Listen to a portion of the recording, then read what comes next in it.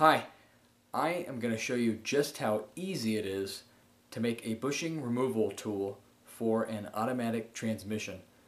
Let's get started. Here is what the tool looks like.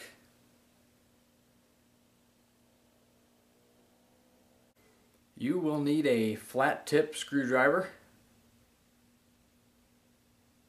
One thing that I'd like to point out, make sure that the shank of the screwdriver is square as opposed to it being round.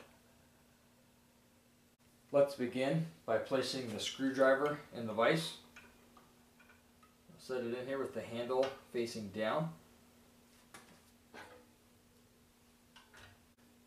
Use a punch and a hammer to remove the handle.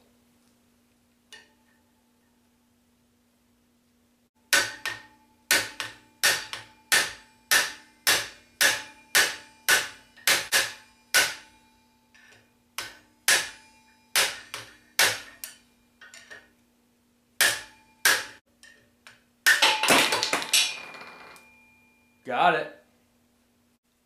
The handle is off. Obviously we need to cut this end nice and square. First glance this side looks good, but upon closer inspection it also needs to be cut.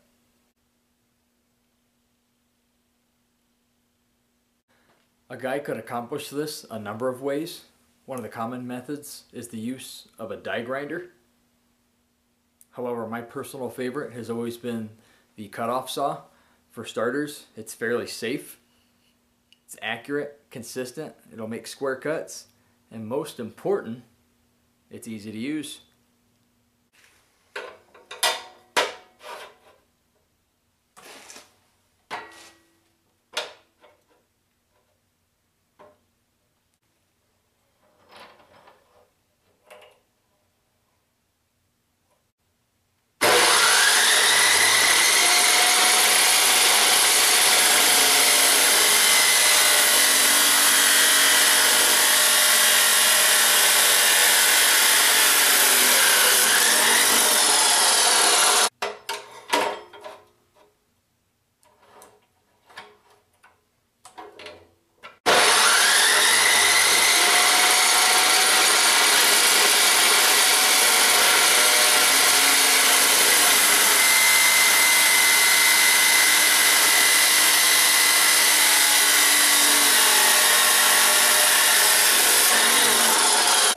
Let's clean it up.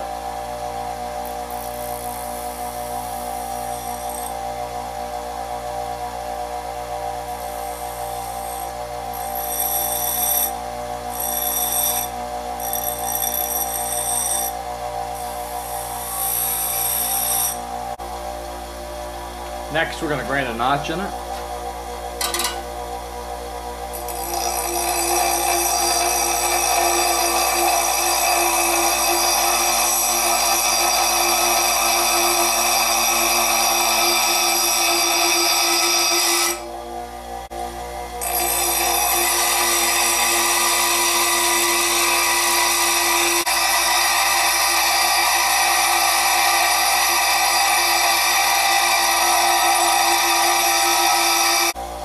Clean it up.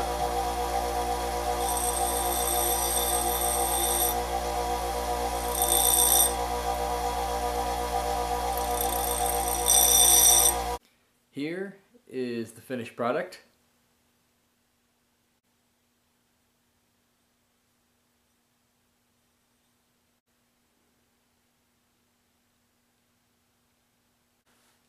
Before you go, I'd like to make several comments.